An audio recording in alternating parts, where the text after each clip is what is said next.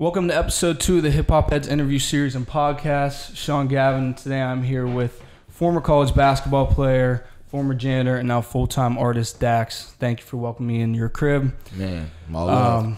I was very excited for the second podcast interview, also because I'm a fan of your music over the last year or so, watching you grow as an artist and how you've been developing.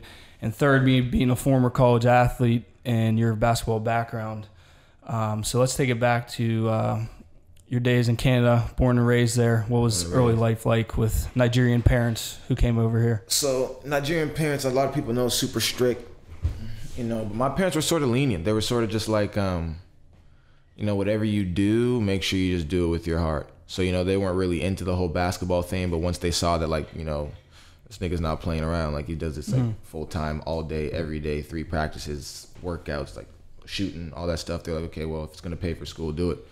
So I spent my first 10 years, I got serious with hoop. I remember being in 7th grade and I was like, yo, okay, I'm gonna be a basketball player. Like, I remember telling my mom, I'm gonna be a basketball player. So she signed me up. I played in my first organized team, Gloucester Wolverines. And then the next 10 years up until just last... Back in December? December was when I graduated, but my last game was the May before, because I did a half semester to finish out school. So that was a 10-year span, damn near 13 to 23 was just strict basketball, crazy. So it was a crazy story for me coming out to the U.S. too. I got out to the U.S. because I met a dude at a bus stop. So these people, they brought a school to Canada, and it was a fake school. From the Bahamas. They came into Canada saying, oh, we're just here for a tournament, and they never left. And your parents trusted these people? No, so this is because I was trying to go to prep school, in America, and I was like, okay, if I go to prep school, then I can go D1. But I got to get out of Canada. You wanted to do prep school because you didn't have the offers right? I didn't have any offers. Okay. Right? Gotcha. Even any divisions? No, you were just strictly Canadian wanted to play schools. Division 1? I had Canadian school offers out the ass. I was one of the best Canadian players in the country. But I was like, no, but I want to play in the States. But I had no offers. Because basketball obviously is a lot better here. And there was a fallout with the big time coach out there that fucked me in terms of AAU and all that stuff. So meet a dude at a bus stop my senior year, close to the end. Name's Ray Evans. So they made a fake school. We ended up filming the game that we played their fake school on an iPad. And then we sent that to Coach Kyle. He saw it, then I flew out, tried out. And then I remember not missing a shot in the trial, and then they gave me a full scholarship to go there. Prep school. This was for the prep school. Then the prep school took me to JUCO. Then I went from JUCO to D1 at the University of Montana. Then coaching change. This is the shortest version. Coaching change happened, didn't work out, got hurt a little bit too with my lower back. At the end of the season, they're like, we don't want you to come back. Then that's the crazy thing, how that can happen. If you and the coach don't get along, how many athletes probably didn't pan out because of the school they went to, or the coach didn't work out and stuff like that? It's all the coach. There's even a coach that makes or breaks a player. It really does. Their college career. So it's it's so important to choose a good coach, and they give players confidence. You know what I mean? Niggas who can't shoot, the coach tells you can shoot, you're gonna start making shots. Yeah. And it's tough being able to figure that out until you actually get there, because of course when you go for the visit and everything, it's all buddy, we want you. Buddy. Just like labels. Shit, you never know if a label will show up or not. When you show up, it's buddy. Yep, exactly. Okay, so Montana didn't work. You didn't play at all there? You just kind of... I played. I remember I was not getting what I should have deserved. It was I remember the story's crazy. Remember, so I got hurt. I was killing. Then got hurt right before the first practice of the year. Pulled a muscle in my lower back. And it was I couldn't move, but to them I looked okay. But I'm yo, my lower back, I can't I've function. I can't bend over, but I'm walking normal. So they're like, oh, this nigga's lying. Yeah. So now I end up coming back right before the season starts, and just the lines were messed up. They wouldn't play me, all this stuff like that. But and then your whole mindset, I'm sure you were down on yourself during that. No, my mindset was good. I was just because I work really hard. So I'm just my whole mindset is man, fuck these people. I'm gonna keep working. But I'm thinking I'm gonna crack the lineup. Sometimes I remember one time everyone got injured. The starting 5 got injured. We had 7 players in the game. Nigga barely played me with 7 players versus South Dakota. Jeez. I was like, bro, this guy just doesn't like me. So you think crazy. it was just a bad relationship? Oh yeah, overall? it was a bad relationship. So then after that, after Montana, you went to Newman? Yeah, I went to Is that what it Newman was? back in. I went back to Wichita, Kansas, which is where I went to prep school. Okay, So so when you I went was prep school to Montana No, back so I went from prep school to junior college in Casper, Wyoming, to University of Montana, then back to Kansas. Because when I left Kansas, when I left Kansas for prep school, I tried out. I went to Newman University. They called me to like come like to visit and try out. And I remember I was like to myself, yo, if I don't kill these D2 niggas, something's wrong. So I was like, if I don't kill this tryout, I'm signing to Newman today. That's what I told Coach Kyle. Like, if I don't kill this tryout, I'm signing to Newman today. Because if I can't kill these D2 dudes, then I should not be playing D1. I don't give it even just one pickup game. Yeah. So I remember going to that Newman tryout, bro. I didn't miss a shot. I didn't miss one shot. That's like good. Swear to God, didn't miss a shot. And that's when I was like, man, I got to go JUCO and try this D1 thing. So I went JUCO. JUCO coach loved me. Boom, ended up going D1. And then I was like, wow, this is great. And then just didn't work out at D1. It's good you had something to fall back on, you know? Because at Newman, he was like, if D1 doesn't ever work out, you can always come back here. So as soon as D1 didn't work out, he called me. And at that point, were you sophomore, junior when you went at Montana? I was a sophomore. You were a sophomore. So when you came to Newman, were you labeled as I was a junior. Junior? Yeah, junior. So how'd that all start? How'd you start to fit in with them? And at first it was cool. I had a little like there was a misunderstanding between me and the coach because I'm like on the basketball court, like when I'm going hard, I'm a heavy personality. I'm like I'm like loud, you know, screaming, shouting, yeah, you know, diving and stuff like that. And like if you don't know me, it could like be taken the wrong way. Of course. You know what I mean? So, but eventually, like I ended up quitting Newman, and then the day I quit, because they were not giving me enough playing time, and so the day I quit, they called me back. And then after I left the coach's office and I said like I quit, it's like then they started loving me. Oh, I had no idea you actually were like I'm done with this. Oh yeah, no. At one point I was like, man, I was like I should be like getting more playing time. This is like I was like at one point I was a third leading scorer on the team, right? They wouldn't start me, and I was only playing like 12 minutes a game. But I was like third leading scorer. And then the day that I got up to being the second leading scorer on the team, they like cut my playing time. Really? And I'm like, and where does that make sense? Where the nigga who's playing like the least minutes, and now is your second leading scorer, they cut my playing time. You start getting into a groove. So I'm like, wow, they're like they must be looking at my stats and wow, he's like getting up.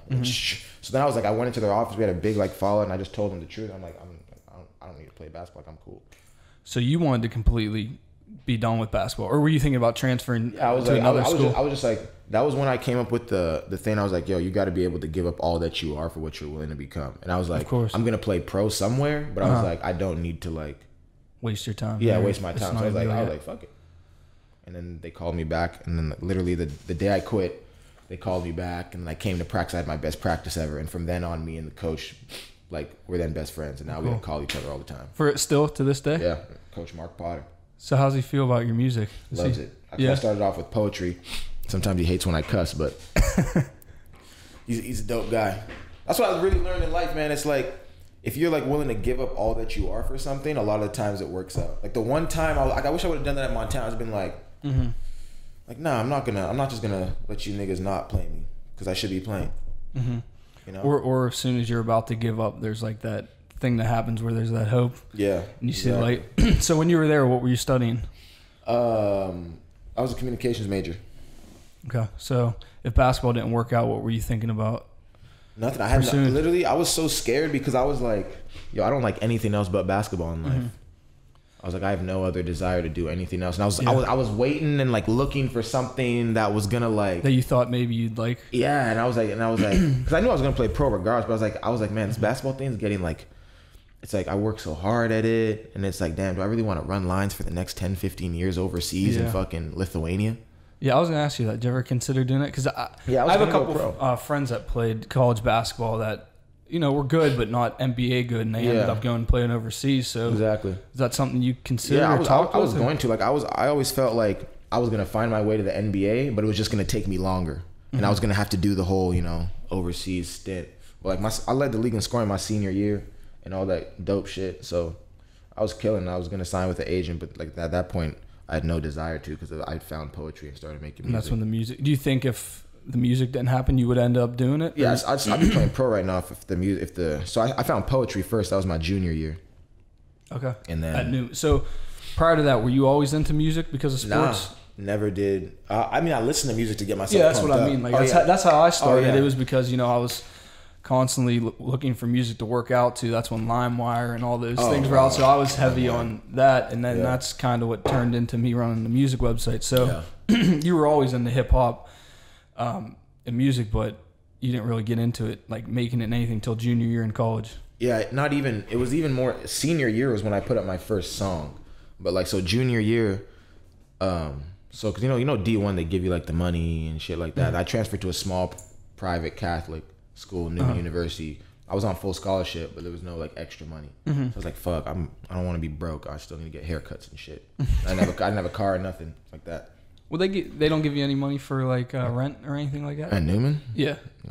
So you were like, I was on campus. You were like my living. school. Yeah. My friend played at Pitt and stuff, and he'd get a little check every once in a while. I'm like, yeah, must be nice. Smaller schools don't get that. Yeah. So that's when like I got the janitor job. At first, I told myself, I don't need to work a job. I'm gonna just like, why would I work a job when I just work on my game that's gonna pay me later? Mm-hmm. Especially in college, because I mean, I'm sure it's just like football, film, practice. Like, how'd you even have time to do that? The job was overnight. Yeah. So the job was from, so I'd get out of practice, eat, have like a couple hours, and I worked from like 8 till 12 or like 8 till 1. And I was a janitor on campus, so it wasn't like super bad. So that's why you did it. Yeah. Plus the hours. Because I was wondering, I was like, why'd you do janitor stuff? Why didn't you go work somewhere else or do something? But no, it was a dope. Like, I thought it was a great job, and honestly, when I started, I was like, it's gonna be a great story one day.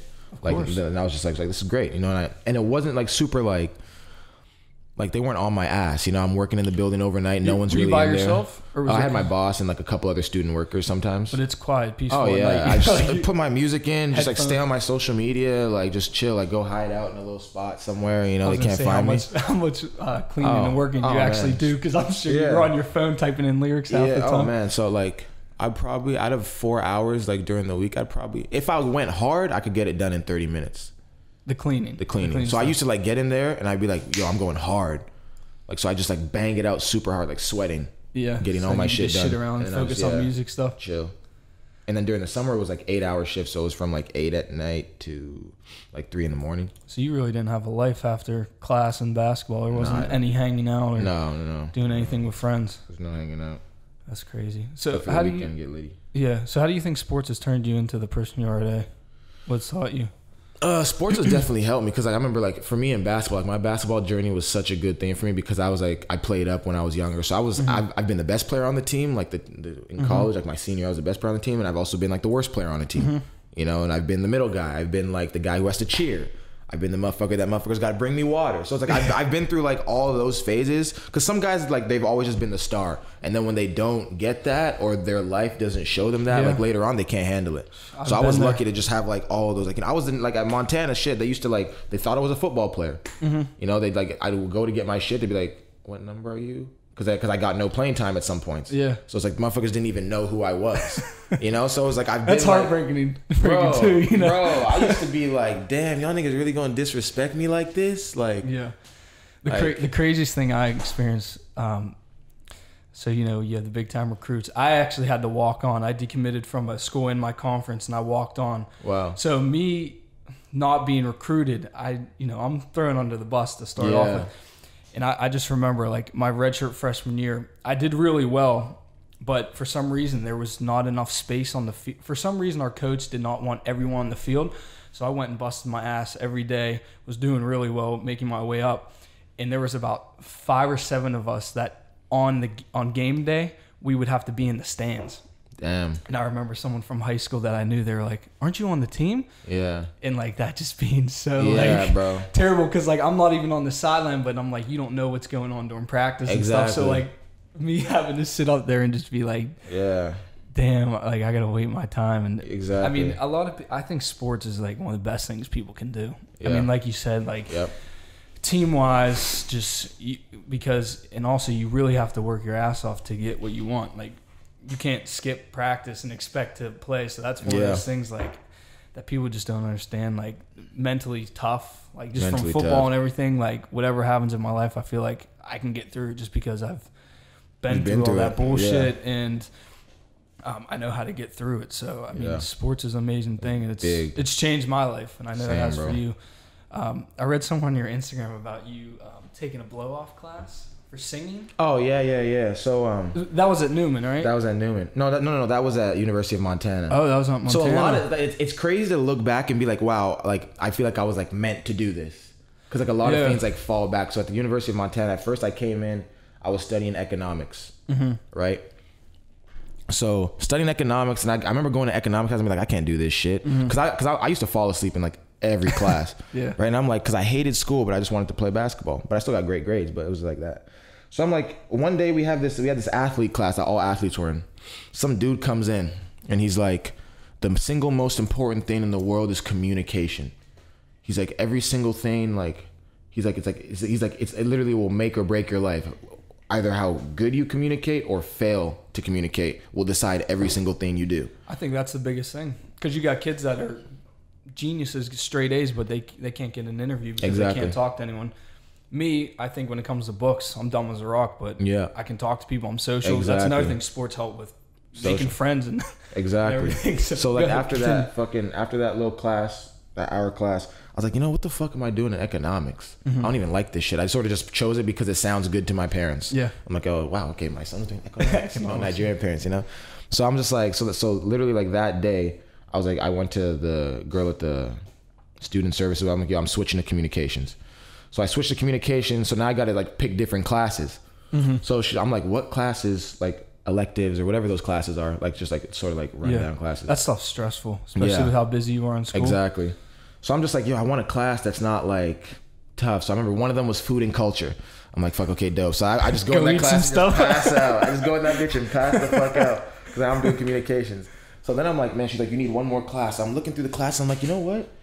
I've always sort of wanted to like sing and just like sort of be cool. And I could probably like get away in that class and just like chill, you know? So she's like, yeah. She's like, she showed me it was there. I was like, okay, yeah, let me just take this singing class. And at that point I had never like sung or made a song or anything. But I'm just like, cool. So I take the singing class, and like I remember we always do like drills. Like, we do like drills every day. I don't know any of the singing drills. We start off with that every day. Like all these drills. I'd be cool with going to that class. So I'm just like, and I remember like it got me out of my shell too, because we would have to like the final was singing in front of the class. Oh man, that'd be hard. Yeah, and I remember the night before my final, I fucking got drunk as fuck, and my voice was. I had to sing Somewhere Over a Rainbow. That was my final song, bro. So I did that shit in that class, and now I look back, I'm like, wow, that class really helped. So I took that communications major, and just obviously now I communicate. Hell, that's probably like my best thing, just communicating to people. So there's no way I could have did that. Yeah, like tough. I'm worried about things. Like I'm real social. Play a football game in front of 10,000 people. When it comes to public speaking, like those classes in college, I mean, there's 10 kids in the class, and I'd have to sit there. I get so nervous. So like singing. Yeah, no, I was definitely nervous, but it's just like. Fuck. So were you good at public speaking and doing all that stuff? Like you always had that. I mean, I'm good. You know, it's like to most people like onlookers, like yeah, he's dope at that. I mean, I'm nervous as shit usually when I do it, but I would say I'm pretty good. Yeah. Yeah, that's good to have. So when did you really start recording? Like how did that? Because you did the poem, your friends or your teammates liked it. But when did you really like sit down, or how did you even do it? Did you have a mic? So have a friend that had stuff? Like how did you even? So what happened was I remember it now. So I remember calling my manager name. He was like, oh, we got to turn this into music eventually. I'm like, cool. So, but I wasn't really like pushing to do it. And I remember I had this friend named Addy. He was Nigerian. He was like a bigger YouTuber than me at the time. Like I had a couple like Addy, Jay. They were like guys who were bigger than me, but they're like, oh, this nigga's talented as shit. He's like, yo, bro, you should try to remix like popular songs. I'm like, I don't really know. So I tried it one time and I remixed fucking Drake's One Dance with Rihanna. So I remember going to the studio the first time. I went to some trash studio in Wichita, Kansas, recorded it in like one take. And then I made a music video with Thad, and Thad was like, he like makes all my music videos. And I met him in Kansas too. He was like 17 when I messaged him on Facebook. So none of these people were at school with you? They were just local area, or you knew over the internet? Yeah, the two guys were on the internet, and then Thad, well, he went to high school in Wichita, Kansas, where I was at. It's funny how that all works out. Yeah. So then I recorded that One Dance. We shot the music video in like some parking garage, put it up, didn't do that great. Left that there, put up a couple other like other like poetry shit. And then I made the Hillary Clinton, the designer remix. Like first I made it in front of like where I usually did my poetry videos. And then I put it on Instagram, like it went viral. Cause I messaged, like I spent like 3 days messaging like thousands of kids to DM World Star, Funny Blacks, and Designer. And then like on the third day, all 3 of those accounts posted it, and it went dumb viral. And then I made it. Then literally when it went viral, I told Thad, I'm like, yo, bro, this shit went viral. Listen, we need to make a music video ASAP. So I'm like, I skipped practice. He skipped school. I just told him I had to go to do like stuff for my immigration because I'm from. So whenever I needed to get out of class, I just be like, yo, yeah, I got immigration shit to do, Canada. Because you know coaches aren't cool. Yeah, they don't. They don't practice. Yeah, but they didn't know like, okay, oh shit, you just got to do immigration. You can't get deported. You know what I mean? So I was like, bet. So skip practice, made the music video, and then that went viral in like a month or 2 months of pushing it. Got a couple million views, gained subscribers. So that's when like you knew it could happen. Like that gave you the confident boost. Like okay, yeah, I was I'm like, really gonna do this. Well, I mean, as soon as I wrote my first poem, I was like, yo, this is what I'm gonna do, like something with this. I was like, I'm either gonna do poetry or motivational speaking for the rest of my life because I could just travel. So how can you do poetry? Like, how can you make a career out of that? So my idea, like, I had this idea in my mind. I was like, okay, I'm gonna be the Drake of spoken word poetry. Because I was like, yo, I listen to all these niggas do spoken word poems. Like, my shit's doper than theirs, and I rhyme my shit. So I was basically rapping, you know, but like in poems. So I was like, at first I was like I have like 10 music videos that are poetry music videos that I haven't put out. Because I was like, yeah, I want to like make music videos, but for poetry. So I made like hella of those I'm going to put out later on. But that's like what I was basically doing, and then like motivational speaking type shit. So have you done motivational speaking? Yeah. I remember I went to Cape and Mount Carmel with Coach Potter, the guy the coach I'm close with now. And like I spoke in front of all the student athletes, motivate them. That's cool. Yeah. So you could do that too. I mean, yeah. so many things you could do. I thought it was so cool how your coach supported you with the music too. Yeah. Like how you did the music video with all your teammates. Oh yeah. And I was lit. And he was in it like. Did the school show any love? Like besides that, they're the one who asked me to do it. Really? Newman was really supportive of me, man. They like, for example, they would play that song during like homecoming and during like before the games, and then they were showing the music video all over campus on all the TVs. Wow. Okay. Yeah. So you did the Drake and Hillary Clinton thing, and then started getting traction. So then they asked you to do something with the team. Yeah, like is that how the timeline was? Yeah, that came on. Was that my senior year or my junior year? That was my senior year. Yeah. So yeah, they asked me like the next year to do something. That's cool for homecoming. Did you perform for homecoming or just for the video? No, just like we made the music video. All my teammates and stuff were in it. Yeah, that would have been real cool.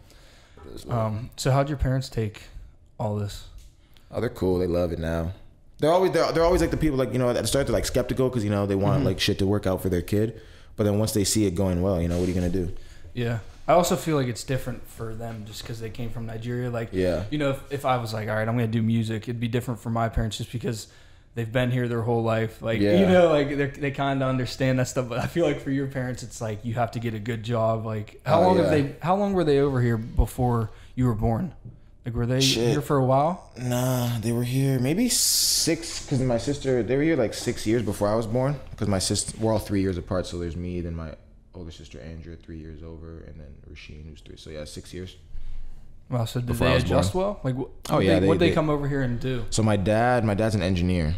Oh, wow. So he got a scholarship from Nigeria, a Commonwealth scholarship, to come here. They like flew us all out, or whoever it was, just him and my mom at that time, to Newfoundland, and that's where I was born. So yeah, that's pretty crazy. It's crazy, yeah. It's the man right there. So what did you do in the back to janitor stuff? I have a note here. You used to perform. Oh yeah, I used to always like just like perform in the mirror and stuff. You know, just like getting it, just anyone catch you? Oh yeah, sometimes people would walk in because I have my headphones in. Like I might even be in like the girls' bathroom cleaning the shit. You know what I mean? With a microphone? Not with a microphone, just with my hand. You know, just like this. At first, I remember I always started off with the shit in my left, and I was like, you know what, I'm gonna keep it in my right so I can like use my dominant hand to like really make my signs. You know, just like things like that. I would like learn in the mirror. I'm like, this hand doesn't really move like that. So you can see how you look. Yeah. That's so funny. I like how you post stuff on Instagram. Like, how do you title it? Like story time. Story time. Yeah. I was going through this. I was like, damn, there's some good shit in here. I was like, I really like that. So back to motivational speaking. Have you ever thought about coaching, at all? I'm not. See, I can't. The reason this is why I can't like coach, because it's like even now when I go play these pickup games, I'm like, I look at these kids and I'm like, yo, you have no idea how hard I worked to just because I wasn't a basketball player. I made myself one. Okay. So I'll be looking at some of these kids and just like, even like I go play these little like games, like, cause I don't really try anymore. I don't go hard cause I'm a music artist. I'm not going to go out here fucking just most of get those in my guys stand. at 24 Hour didn't play college. So yeah, like, you know what I mean? and it's just like, I don't have patience for like, just for like mediocrity or someone who's like stuck in it. Like, I'm like, if you're like, for me, like if you're on my team and you're playing basketball and you're not trying to like, you know, be with it, like, it's just like, I can't respect you. Because it's like, I try to tell people all the time, it's like, yo, if you're gonna play basketball, so many more doors open up when you put your heart into something. Oh, of course. Because it's like, because people see that, and I truly believe like God rewards people who like go 100%. Because like for my music came out of me giving everything to basketball. And like, I don't know if music, I know music's what I'm meant to do, but like, I know if something else happens, the fact that I'm putting like my whole heart into the music now, like people are seeing that. So I can do whatever I want to because they know, wow, this guy goes hard at whatever he does. So it's like, people don't understand, like when someone's watching you on the court, it's like, it's a job interview. Yeah. Like damn near. Like, it's like, yo, there could be a millionaire in the stands and be like, wow, this motherfucker just doesn't go hard. Probably, that's how it is. If I show up to a pickup game, what's the first? You see the meme with the little kid tying his shoes. How dudes show up to play basketball. It's like you go there, you watch everyone. It's like an interview. He's good. He's not. He's good. Exactly. He's lazy. Yeah, you know. So that's why I can't see myself getting into coaching because I wouldn't be able to put up with kids just not, you know, it's just. Yeah, so that was kind of one of my things with the receiver school thing I was telling you about, because my wife, she's like, you know, why don't you try coaching? Because I'm lost in like what I want to do exactly. Because when from high school, I was like you with sports. Like sports was my whole life. Like I was always the best kid on all my teams, and I was like, I'm going to either the NBA, NFL. So, and you know, when I got to like sophomore year, I was like, you know, I'm obviously not good enough, but I can play college. But it was like, you know, like that's everything. Like I'd wake up, go on YouTube, watch Team Flight Brothers how to dunk, and then I'd try and imitate it. Like I don't think I read a book or studied anything. From 4th grade till 8th grade, it was like sports. So when it came to that time, I didn't know what I wanted to do. Like I had no idea. And then I got into college and I started my first music website. And my best friend's uncle is a graphic designer. He's like, I see a little creative side in him. Maybe you should do that. And I was like, fuck it. I'm going to school. You know, football starts in August. I got to pick something. I guess I'm doing that. And I stuck with it. And then, so now I'm trying to figure it out. And I was like, you know, maybe I could do something with coaching, but I don't want to coach because like I played college football and those guys are there from 6 a.m. to 10 at night watching film. So I'm like, maybe I can do something with coaching, but it's not full time with so like training kids and stuff. So like that's another thing with that is like, you know, like if they can't do what I could have done, like it's frustrating. Like you want them to be able to do stuff you can do, and like trying to teach them, like, so I don't know if I could do coaching either, you know. Like even now, just my DMs are flooded with just like, cause I'm a tough love type dude. Like like a lot of people like will seem like, oh, he's probably gonna be super nice. I'm like, nah. If a kid like hits me up in the DM like this, I'm like, bro, Google that shit. Like that's what I did. You know what I mean? Like it's not like it's too many babies. You know, I hate that shit. I get that all the time. With my receiver school, I get messages. Hey, you have any drills you could suggest to me? And I'm like, dude, there's a million drills. Like, what do you want me to tell you? Like, you know, you follow the page for a reason. I post drills. Like, so I know exactly what you're saying. Like, people trying to just get handouts. It's like, do your research. Like, I'm giving you stuff. Just figure it out. You know? People are lazy. So Tupac, he is my favorite artist of all time. Obviously, huge influence for you. If he was sitting here right now, what is one song of yours that you would show him? If I was going to show him one song of mine? Yeah, if he never heard you, he's sitting here. I'd show him Did It First. It's not out yet, but I'd show him Did It First. Did It First. None of your remixes to any of his stuff? No, probably not. No, that's your. I'd figure you'd stumble on him. Is that your favorite one? You're all like. I think my song Self Proclaimed and Did It First are two of the best rap songs ever made, in my opinion. I'd show him one of those. It's one of those ones. Or I would show him probably Hit Him Up. That one too is fire. The remix. Yeah. He would love that. Yeah, he would love that. I think he'd love that. I was thinking when I first came across your music, I was like, that's ballsy, him doing a Tupac remix and putting See, out. when I first made it, I was like, it didn't seem ball. Because here's my thing. I was never into music. See, me being a blogger, that's because I've seen people put out remixes. And really? You know, if you remix a Drake or something, it's not as big of a deal. But if you remix Biggie, Tupac, people that have passed away, if you jump on their song and put it out, like, it's got to be good, or else you're just gonna get destroyed. So when I first saw that, I was like, no way he did this. Wow. That clicked on. See, I did not think of it like that. Yeah, it's like that. People think that. So it ended up working out for you. Oh yeah, my thing is like, I hope everybody else. I'm an oblivious dude. I'm just like, I don't care. Like, you know, I'm just doing it. You know what I mean? I don't even know how I did that day. Like, I remember like the whole, like, he came to me in a dream a couple times, and I was just like, yeah, chilling. And I was just like, I think I Googled it, hit him up, Ishmael, and I was just like, man, let me just make this fucking remix. And we shot a one take. Literally, I wrote that day, and like a little bit, went to the studio, called up Horace, recorded it, and then told that, bro, can we just go to the train tracks and shoot a fucking one take, please? So then I recorded it because I used to be on Thad's ass. I'm like, bro, we need to do this now, today. Boom, That's boom, good boom. though. Yeah, that's good though. A lot of artists. And are then like, I posted it when we were in LA filming the music video for my single I Want. And I remember I was just like, yo, I'm just gonna post this, and like I'm not even gonna like advertise it. I'm just gonna post it because I had no service in the Ramada Inn we were in, like down in like Burbank. I had no service. I'm like, fuck it, let me just get this little hotspot from you and post it. So I posted it, and then we're filming the music. I come back, and I'm like, wow, shit's already at 70,000 views. Wow. I'm like, fuck, dope. Yes, I mean, especially if you put, you know, Tupac remix. Yeah, boy. Hell yeah. So the I Want video, I watched the behind the scenes. You've never been to the beach until? No, it was my first time on the beach. Really? Yeah. I don't swim, so. And how old were you at the time? 22, 23? That was last summer, so 23. First time on the beach. That's crazy. Yeah. So how many times have you been to LA before you moved out here? That was my first time. Really? Well, for basketball. Actually, no. LA was my first time since I moved out here. But like when I filmed that music video for that week we were here, that was my first time ever in LA. That was another thing. How did that transition happen? Like, you were in college dorm room, like, cause you just graduated. Like, how did you make the move out here? Like, what? You just were like, I'm going to LA. Yeah. Like, So because I live with my manager, and we were like, yeah, you're gonna, you know, you got to move to LA, bro. You got to move to LA. So I'm just like, okay, fuck it, move to LA. So I was like, here we go. What'd your parents think about that?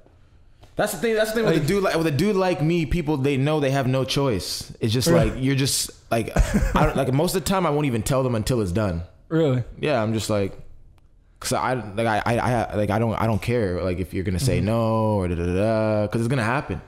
You know what I mean? So it's just like I told them I'm moving to LA. Yeah, it is what it is. That was tough for me. That was really tough. Yeah. Cause when did you move out? December. That was when I came out. Or actually, yeah, December. That's when I moved out. I got a job offer.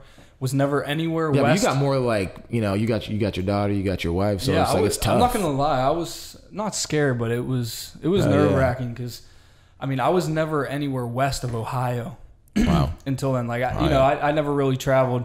My wife's family, she traveled everywhere growing up. So me, I was always in Pittsburgh, never left, never really did anything. And I was at a company working a job, doing well. And then they just started laying a bunch of people off. So I lost my job, and her family moved to South Carolina. So at that point, we didn't have both of our families there. So I was like, damn, like, what are we going to do? Like, I'm not trying to move in with your family. I'm not trying to move in with mine. Yeah. So I was like, I was so happy I got laid off because I hated the job so much. So I was like, you know, I'm trying to go to New York, LA. You know, it's a 2-year time frame before she starts school, like to chase my dreams, do what I want. And I applied to jobs in LA, New York. And it was funny. I would get people calling me on the phone, but as soon as they see on your resume you're in Pittsburgh or any other state, they don't want you, even if you're willing to relocate. Wow. So I was like, you know, what am I going to do? So I was like, fuck it. I went wherever I was applying to on Zillow or on Indeed, I would go on Zillow. So if I was applying for a job in Calabasas, I'd go on Zillow, type in Calabasas, copy and paste the first address, put it on my resume to make it look like I live there. Damn. So I'd apply for the job. I got an email from my now company in Calabasas. They were like, hey, can you come for an interview? And I'm like, damn, what do I do? Like, I'm kind of nervous. Like, I don't like to fly. And I was like, I'm just going to do it. So I called my high school friend. It's at UCLA. I was like, hey, can I come out and do this interview? He's like, yeah. I was like, I'm going to crash on your couch for a week. Flew out by myself.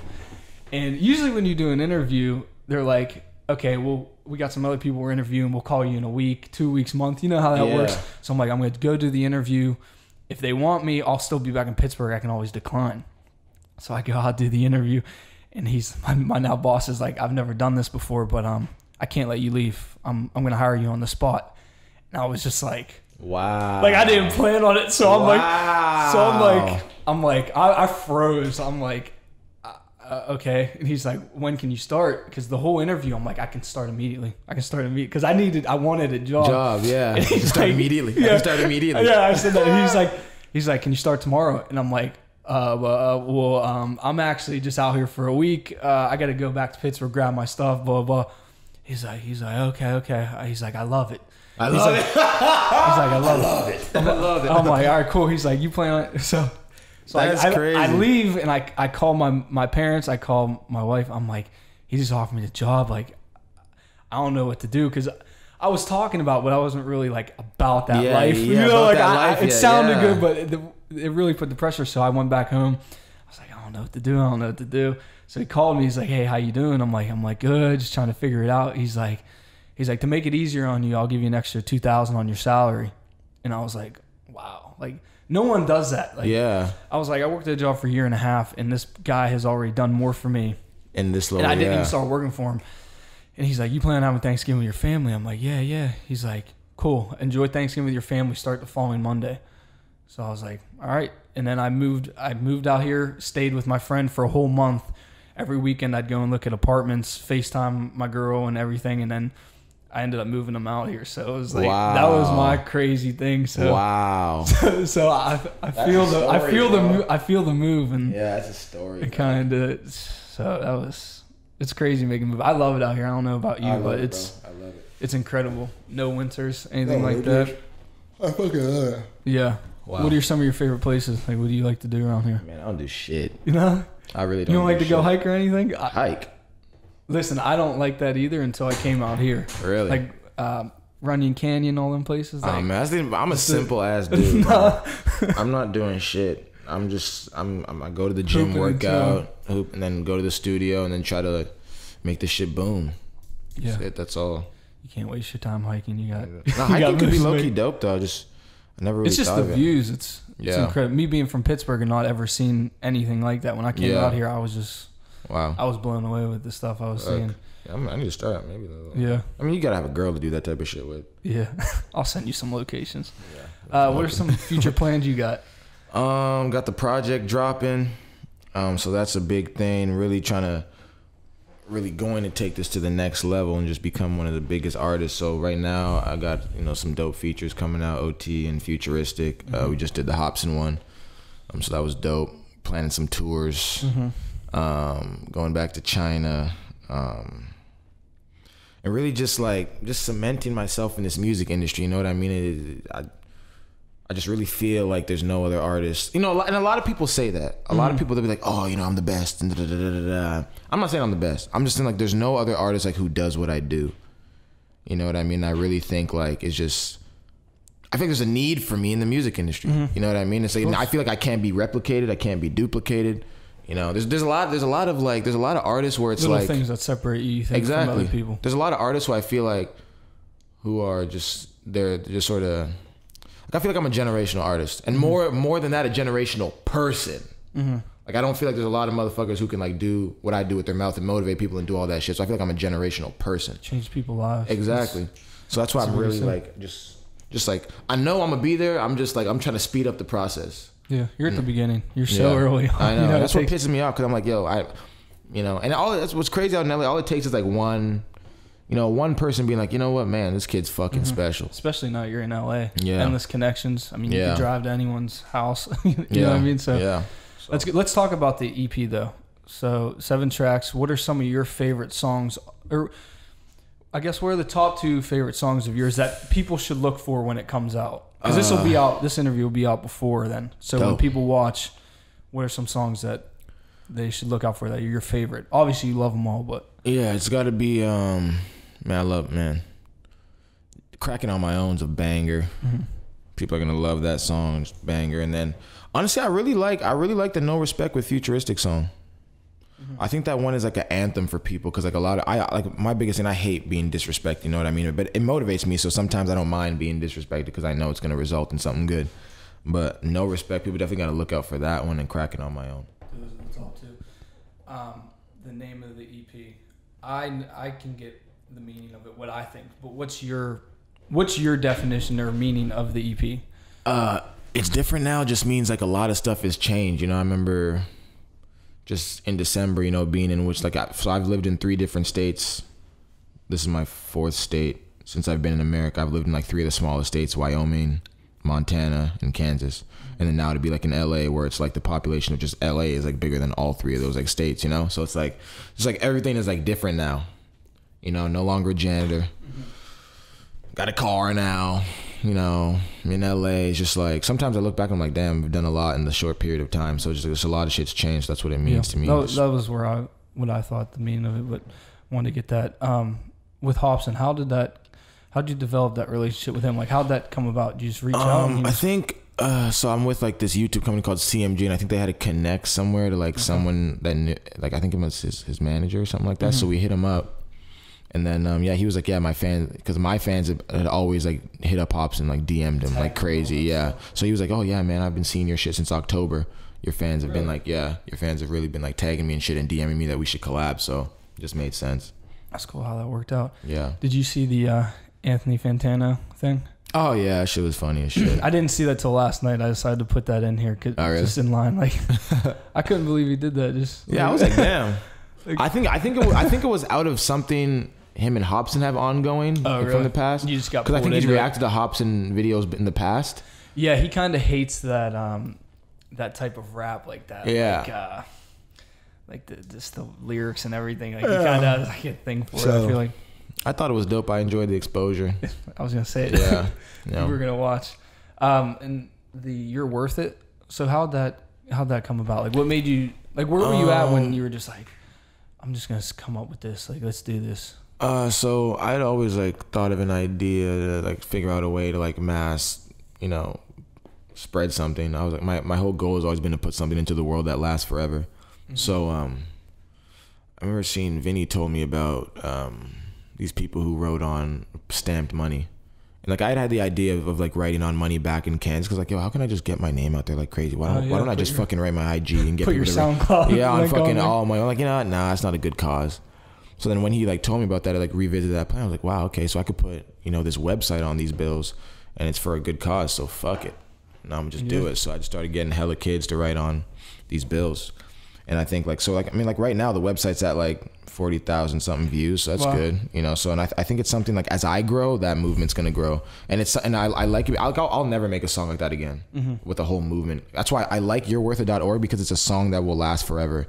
As long as like I keep writing on money and people keep writing on money, you know? So it's not like it takes that much time out of your day. You know what I mean? It's just like a side thing. That's the crazy thing. Changing people's lives. Yeah. That's thing. It's such a good thing to do, especially with you. Yeah. You know, with your music, how you want to be motivational. Yeah. You know, and that shit just triggers something to me. It's like, you know, a lot of people have like the concept of time so messed up. Mm-hmm. You know what I mean? It's like there's really so much. Like sometimes I'll be like, a lot of kids will be, oh man, I can't write. I'm like, bro, to write on your fucking bill takes like 8 seconds. Literally. You know what I mean? And it's just like, that's the difference between like people ask me like, bro, how the fuck did you know, do this in such a short period of time? Like, bro, because it's just like, I'll just sit down and message 1,000 kids to share this shit. It's like, it's not that hard. It's a good cause too, so people want to, you know, if you have a heart. Yeah, it's not that hard to make good shit blow up. You just it sounds hard, but it's like, okay, well, if I message 1,000 kids, let's say I message 1,000 or 2,000 kids, and I get them to share a video. Let's say out of 2,000, maybe 200 share it. That's not bad. I'll say I keep doing that, you know, for a while. That's what I did with like when I first started. Like Hillary Clinton blew up because I messaged so many kids to fucking hit up World Star Designer and that. It's like, bro, they're gonna see this shit eventually. Yeah. And if they see it and they choose not to post it, well, okay, well that's a whole nother story. But it's like this shit's going to blow eventually. Of course. It's just time. It's a crazy journey. Yeah, man. Well, hey, that's all I got for you. I appreciate it. For people watching, it's different now. August 22nd. If you're in LA, listening party, August 21st. Correct? Yep. And look out for new music. Follow at that DAX. That's DAX. Yep. Follow that with the motivational speaker. You have any gems you want to end us with? For anyone watching? Oh yeah, man, your boy Dex always got gems. My biggest gem is this. A lot of the stuff that I've acquired or like what I've done, even though the scale might not be huge yet, but it's like basically just off of, you know, having conversations with people. And I feel like a lot of people like underestimate the power of one person. It's like you never know who you're talking to. You know what I mean? You don't know where word travels. So it's like it's always like really important that when you meet people, whether it's for 15 seconds, 20 seconds, 30 seconds, a minute, like you really impose your energy on that person, because you never know who they're gonna tell. And that's how like me going to China was off a DM. Like a lot of the shit that I do and have been off just of like answering a DM. Yeah. So it's like never like underestimate who you're talking to is what I say. Incredible. Yeah. Well, you heard it. Thank you for watching. Peace. It's dope.